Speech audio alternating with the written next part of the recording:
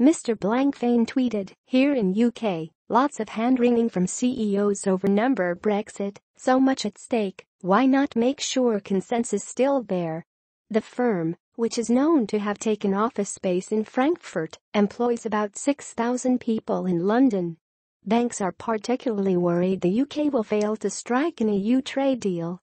The banks fear that after Britain leaves the EU their businesses will lose passporting rights, which allows them to sell financial services across borders.